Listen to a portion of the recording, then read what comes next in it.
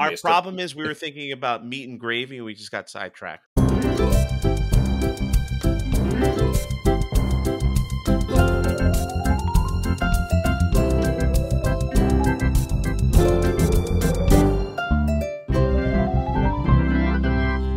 Hello, welcome to another Looney Tunes review video. If you are new to the channel, make sure you subscribe to follow my journey to review all 1000 classic Looney Tunes shorts and give this video a like as well.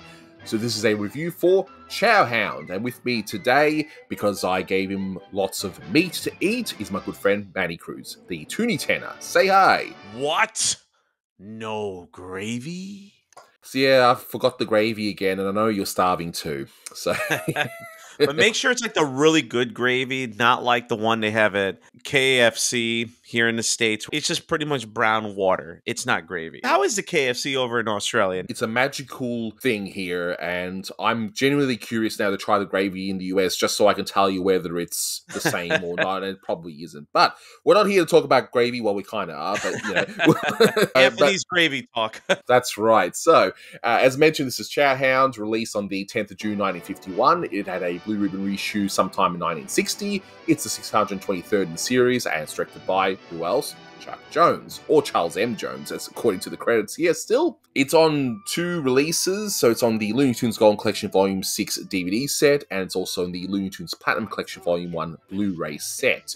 And I wish there was an audio commentary there by Eric Goldberg, because apparently this is his favourite cartoon, so yeah, there you go. And sadly, yes, I can't show you the full thing here due to copyright on YouTube, but essentially, a dog has a captive cat that he makes to go get meat for him, but hey, it's not enough, so he plans to get a lot of money in order to buy more meat with... the gravy. That's right. That's right.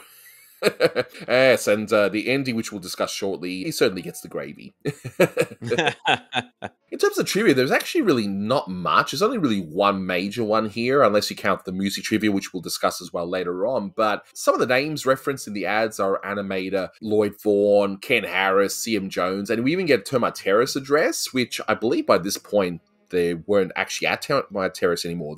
We're animating on the studio lot now. Yeah, by this point, I think they left Termite Terrace, and I know someone's going to scream at me in the comments. It's been a while, but I believe that they left sometime in probably the 30s, late 30s, when I think everybody was united on one main lot. I just don't remember off the top of my head, but technically Termite Terrace was just referring to the Avery unit. Avery is the director, Chuck Jones, Bob Clampett, Sid Sutherland, and Virgil Ross as the animators. That was the original Termite Terrace because they were in that ramshackled shack off the main Warner Brothers studio lot. But now we use that term to talk about the entire studio output from the 30s to the 60s. And I've seen some people online, like, they get pretty heated about it. Like, oh, you're not supposed to use... Like, for me, if someone says Termite Terrace, I'm thinking the original shorts from the 30s to the 60s. Yes, technically, it means something else. So it's just a matter of semantics at this point. Yes, it's just basically a collective grouping, if you will, of what we refer to as... yeah, the Looney Tunes studio, I guess.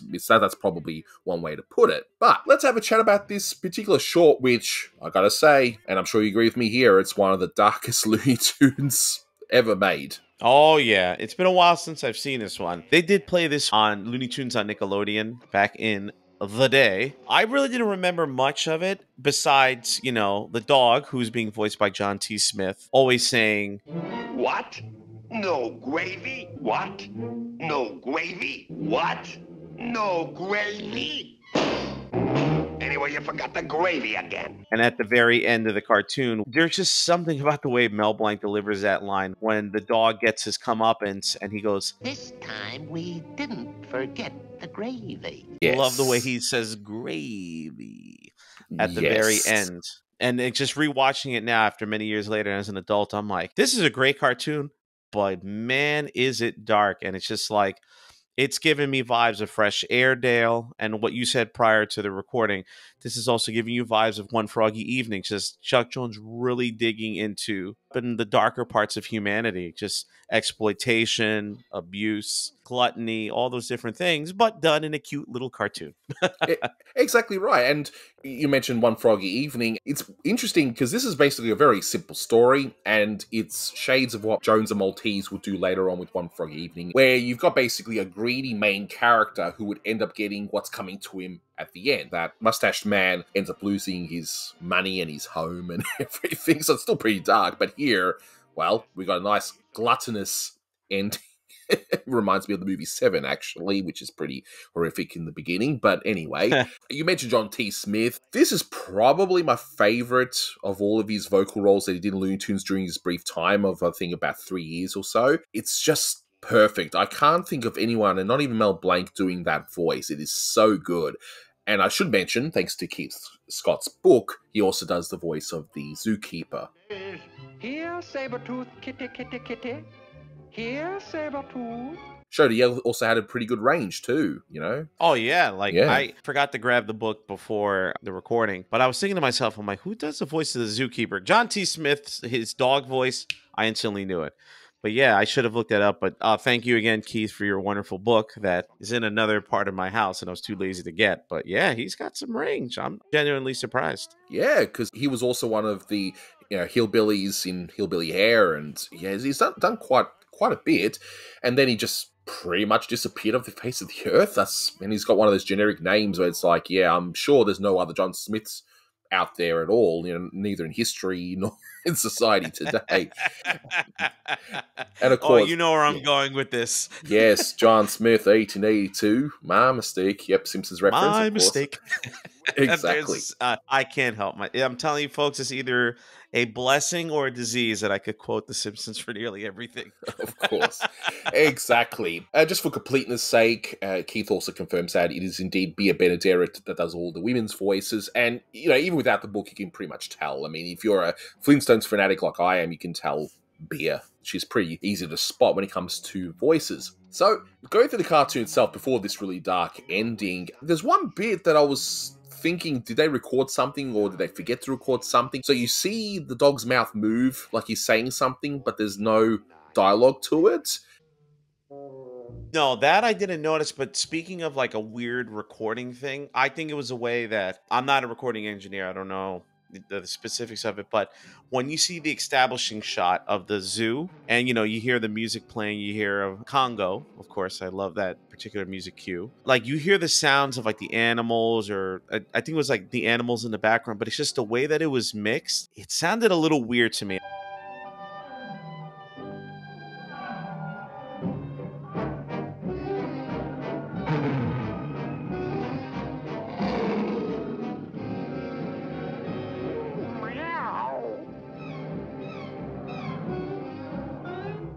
I don't know, something about the mixing of that particular track. Like you hear animals or something going on, but it sounds either very distant or very, I don't know. It came across weird to me. And now you mention this word, like the dog is talking. Now I'm going to go into another, but it reminds me of the first season of the original Ninja Turtles series where they had a lot of moments like that where you see the characters not move their mouth, but you hear their voices, and there was a ton of animation mistakes in it. I'm thinking of the Popeye cartoons from the 30s, the Fleischer ones, where they would add additional dialogue, ADR of, Jack Mercer improvising as Popeye, and it was intentional that his mouth was not moving. And those are honestly some of the funniest moments in all the Popeye cartoons, all the ad libs that him and Mae Questel and Gus Wick would add in those cartoons. But this one, they fell asleep behind the wheel a little bit. But I mean, it's not a huge deal. Like I said, I didn't even notice it until you brought it up. I love the animation of the dog has that little book. He's just flipping through with his thumb. You read my mind, that little red book, like he's flipping through it. Those little black books that you would use in school. It had like the spotty black cover. Oh, yeah. Now I know which ones. Yeah, composition books. And I remember that they had the really small ones that, they gave them out, for like a party or whatever. They gave them out in school just for the heck of it. And that little book, that's what it reminded me of, just like a little composition book where, you'd write your notes in or whatever. All your phone numbers and addresses down in a little tiny book. Exactly. I love those little touches that Chuck Jones always seems to put in his cartoons. Just like that silly touch where there's a saber-toothed catechus and somehow you got a zoo expert who should be fired from his job because he can't see it's a cat with fake fangs. And of course, later on, he sees what I'm assuming is like a African hunter type that the dog appears as, and he's just got this stupid red mustache. I mean, that's the sort of thing that doesn't, I guess, get a big rise out of me as a kid, but as an adult, I'm looking at how ridiculous that is, and it's like, oh yeah, you're clearly on the level here, Maybe you're that clearly was the real. basis for Dr. Robotnik's mustache right there. Probably, probably. Who Never knows? know. Now, there's quite a bit of music in here, and as you already mentioned, Congo, and I personally could hear a mile away, Babyface, when the cat is, has the bow tie put on him, and of course, when the dog gets the money, what do we hear? I'm set for life. I'll never be hungry again. Da, da, da, da, da, da, da, da, da. And We're in the Money by Al Dubin and Harry Warren, because we've never heard that one before in a Warner Brothers Exactly, it's very cartoon. unique for this short, very unique. Very, absolutely. Never happened before, never again. So what other songs do we hear in this short? So the opening titles starts off with "It's a Great Feeling." Then I look in the cue sheet. I was like, "Oh, you sly devil, Carl Stalling, you with your irony." Of course, in the beginning of the cartoon, you hear da da da da da da da da meow meow. Why, Butch, finished that big steak already? And I must say, I really like that green sweater he has on. Also, the fact that the cat had green eyes, and I thought that was a nice little touch. You also hear three little kittens, a little bit of Johannes Brahms' Cradle song. I like the theme song of the old man. Hey, Timothy, whatever the heck he said in it. But you hear Arkansas Traveler, which, mwah, chef's kiss. Oh, it's you, Timothy. I see you caught another mouse, I see. You caught. Well, come on. You've earned your keep. Earned it. I thought it was really funny to put that particular song. You hear a little bit of good old Gioacchino Rossini with the overture to William Tell, the Dawn section. Here, a little shameless plug. I was on the This Means podcast not that long ago with Jonathan Graves, so go check that out. And I talk about the William Tell overture in particular, how it's technically like overtures are pretty much chunks of the music that you're going to hear in the production up ahead. Because when I say William Tell overture, everybody thinks of the ending, but it's actually other pieces of it, like da, da, da, da, da, da, da. That's part of the overture, or the da, da, da, da, da, da, da, da, da, whenever you see a storm in a cartoon, that's also part of the William Tell overture.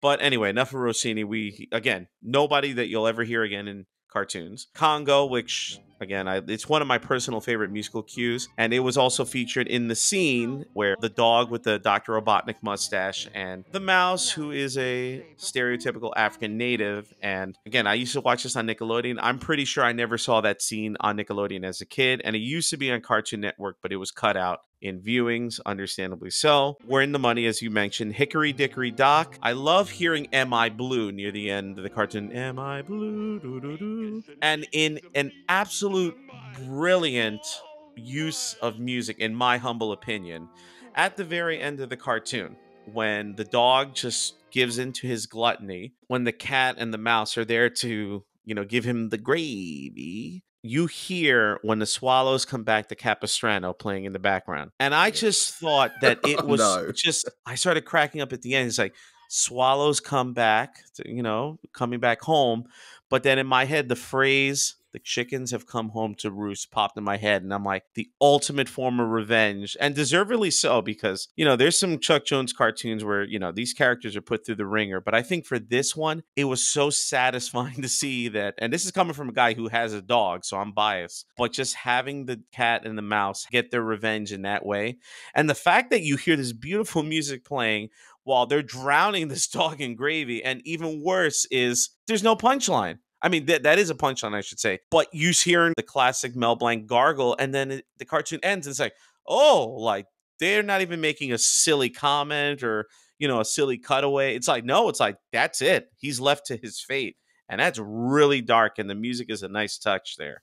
Of course. And of course, swallow, and he's swallowing the gravy, so that works. See, I didn't even think of that. I'm an idiot. Me, I'm getting all deep, doing a doctoral thesis like, oh, swallows a bird. He's swallowing gravy. Go me. There we are. But, with John T. Smith's voice, I got to say the other voice I love in this, that Mel Blanc did, because he does a lot of the other male voices, is the old man. I mean, it's just, every time I hear it and my kids are watching with me, because yes, I subject my kids to dark cartoons like this, of course, but I just love the whole thing. He's like, oh, Timothy, Morgan. Like, he does that weird little tick, like that, Morgan. Yeah, I forgot about, I love that tick he does. It's just, whoa, Timothy. And even the animation, just, he's definitely getting on in years, how he's shaking his legs as he's getting up off the bed. You know, like I said, Chuck Jones likes to put a lot of those little touches in his shorts, which I think is fantastic. And of course, I love that mouse where he's like standing up for himself, but clearly, of course, he's no match for the dog. And why'd you pick on some, But anyway, I love that little. The mouse does a few good lines, but my personal favorite. How mortifying. How mortifying when he's dressed up as a native. I do get a kick out of that line. But in particular, my favorite is, I think a nap will do me a world of good. amen, brother. Exactly. And now here's my good friend John giving his thoughts on this short. So take it away, John. Well, back again, and I'm glad that I'm here recording for this cartoon, Chow Hound, directed by the great Chuck Jones, and is one of his one-tune wonders. So first thing for all, involving about when was the first time I ever watched this cartoon? The first time I ever knew about the existence of this short was not in the form of standalone, but from a Warner Brothers movie. If you watch the Room and Bird video, I mentioned the Cats and Dog movie, where the sequel had Room and Bird footage in it. Well, the first one has Chow Hound in it, and that was the way I was introduced to the cartoon. Years later, when I began revisiting the old Looney Tunes shorts and watching some for the first time, I watched Chow Hound, and I really enjoyed for two reasons. One, the humor, and two, the ending, which I'm gonna talk about much later. So first of all, I think plot-wise, this is, a little bit simple but still enjoyable. This cartoon has to have one of the darkest endings for a Warner Brothers short. And yeah, it's a little bit twisted and dark, but hey, it's one of the reasons I remember this cartoon. Another thing is the character design. I really like what Jones and his team did for the character designs, especially for the cat and the dog. The cat one remembers me a little bit of Quad Cat, but yeah, I really like the green eyes. Make him a little bit more unique than other feline characters at the time. Then the dog does remind me a lot of Charlie Dog, but well, it's a little bit different. I would like to say that this is Charlie Dog after hitting the gym. Okay, now it's time to talk about the elephant in the room when it comes to this cartoon. And it's a small scene featured during the sequence that when they are going to the zoo, and is the worst part in the cartoon. In it, we see the dog, the cat, and the mouse in disguises. The dog is in a hunter disguise, and the mouse is in an African native costume. And obviously, this is the one thing of the cartoon that has aged poorly, and it's obviously the worst scene of this cartoon. It obviously is no longer acceptable in nowadays standards, and when shown on television, this scene will be mostly cut. But yeah, I don't like this scene. So the last thing I want to add involving this cartoon, overall, this is one of the funniest Jones shorts of the 1950s. By this time, Chuck Jones had finally achieved his own comedy, his signature style. And yeah, this short is an example. It's also weirdly that year's only one-shot short to not be a Robert McKimson cartoon, because in 1951 most of the one-shot cartoons are by McKimson and Jones only made one. Overall, I really enjoyed this short. And another thing I remember about this cartoon is some clips of it being featured on a Chuck Jones documentary. Eric Goldberg, who is a famous Disney animator known for his work on some movies, most notably Aladdin, for animating the genie, did talk a little bit about this cartoon in a Chuck Jones documentary. And he mentioned that this time we ain't forget about the gravy being, an iconic quote that he will even say in dinner. I think it was like that in the documentary. I haven't checked it out. But yeah, it's another reason I remember this short. Chow Hound is pretty funny cartoon. It's obviously one of Jones' greats, but at the same time there are a little bit of better entries on Jones' filmography, but this one is obviously among the best. And that's all my part that I have, and I'll see you in the next review. Now, as for reviewing this short, this one is what I call a dark masterpiece. It's 9.5 out of 10. It is just perfect from start to finish. Wonderful animation, great voice work, especially by John T. Smith here, who basically steals the show away from Mel Blanc, who also does a magnificent job along with Bea Benaderet. And we got the classic catchphrase that seemingly everyone uses now, which of course is, "What? No gravy?" That's my impersonation. Not bad. I was originally going to give it a 9, but after talking about it and, hearing your rating and just for the sake of consistency, I'm not going to put it at a 10, but it's pretty close, a 9.5.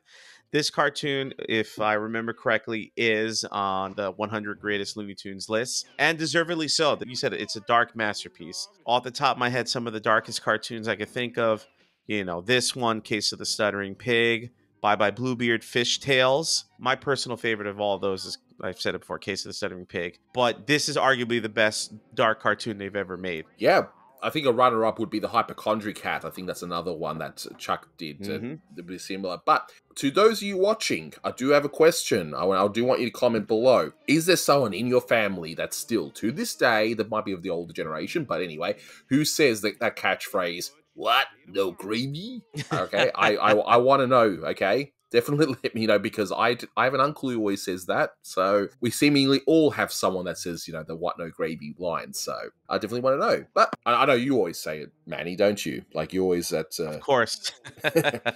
having your brown water or water at KFC, give me gravy there. But anyway, we'll wrap it up here before it turns into gravy talk. So thanks so much for watching, guys. And until next time, don't forget the gravy. And this time, we didn't forget the ending. No.